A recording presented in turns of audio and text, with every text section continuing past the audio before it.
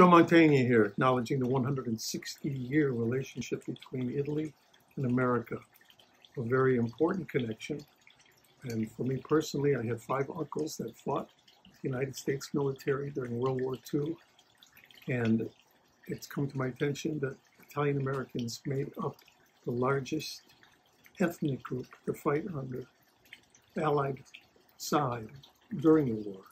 And that alone is reason enough to acknowledge the fact that the connection between Italy and America was strong in the past, strong in the present, and God willing will be strong in the future.